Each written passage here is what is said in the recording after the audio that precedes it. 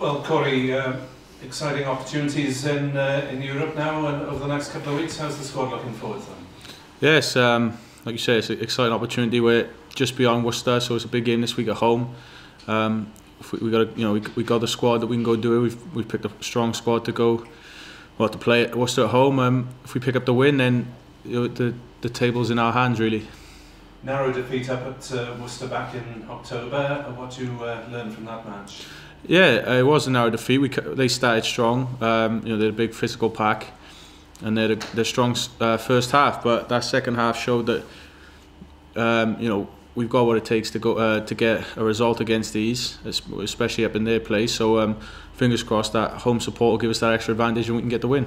How much priority is being given to this competition and compared with the league this year? It's a question we get a lot, but it's one of those that you want to win every game you play, especially at home. It's a big deal for us to win at home. I suppose you'll see with the squad we put out this week what sort of priority we're putting into the competition.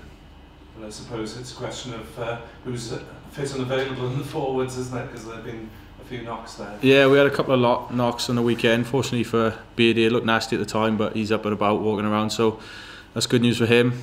I'm not sure what the situation is with Rod, but we have picked up a few injuries. But that's probably the benefit that we had in rotating the squad early on in the season. There's a lot of boys that have had game time in this competition, so they're ready to step up and do a job.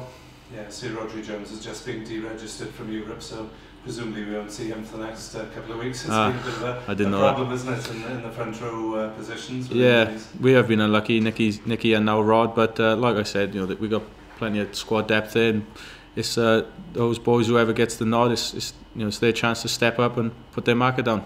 And I suppose in terms of getting the nod in your position in the centre, a lot of competition for starting places, not only for Ospreys but potentially for Wales next month. Yeah, we got a real healthy squad, and if we talk about the centres in particular, there's a real healthy competition there, and I think it's good for everyone. It keeps you on your toes, it keeps you trying to play well, training well, and it can only be good for everyone. I know week to week there's disappointments with not being selected, but I feel the coach has done a really good job this year in rotating and giving everyone a chance. So there's some happy boys there.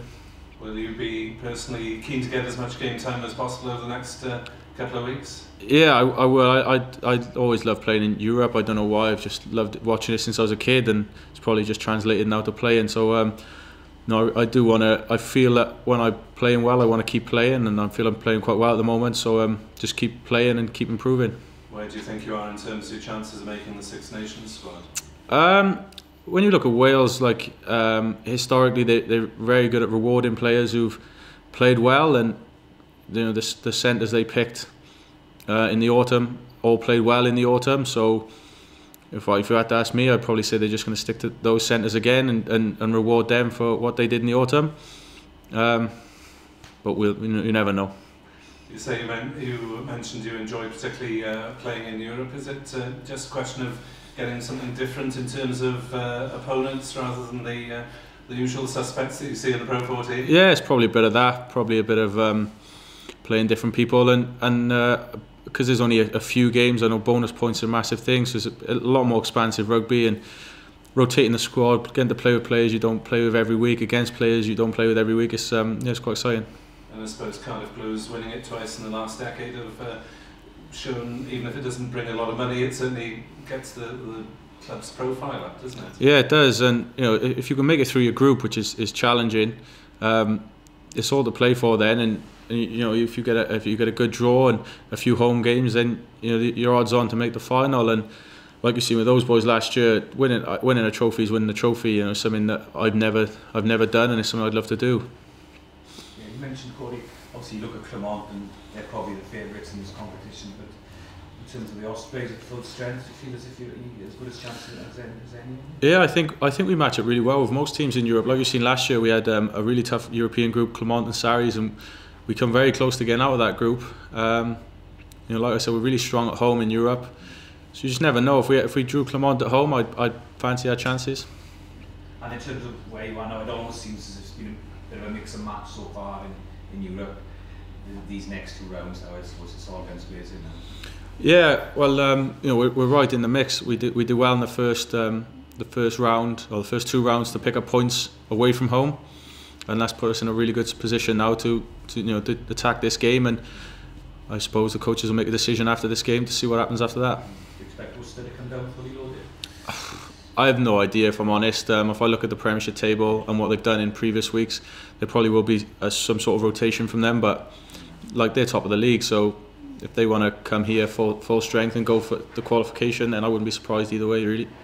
And personally for yourself, has it just been a case of regular rugby this year that's been key to the form? Yeah, regular rugby, staying injury free, touch wood.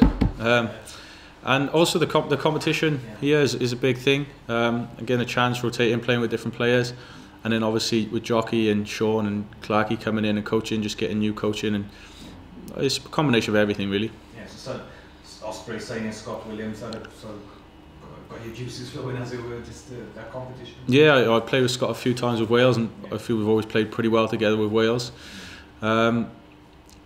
It's just good to learn off experienced international players. You know, the little things that they can just teach you is really valuable. And I said you must take a lot of confidence from actually being spoken about in terms of Six Nations and Wales selection again. Yeah, I don't really read much, to be honest, but you know, I'm sure when my name gets mentioned in a newspaper, my mum's straight on the phone. Have you seen this? Have you seen this? So I am aware of when my name's being talked about. It's always nice to be spoken about in and around the Welsh squad.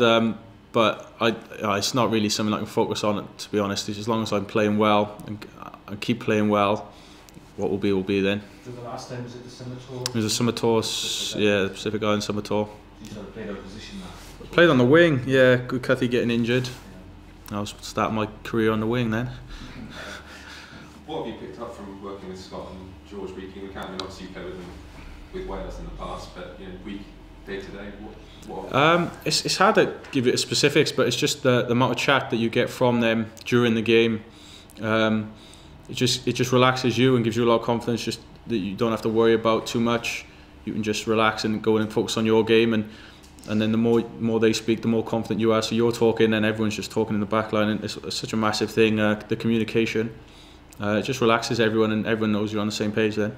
And where do you feel you are in terms of the rugby you're playing now compared to the past?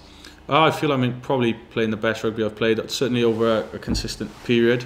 In the past, when I've gone on a good run, it's normally halted with an injury.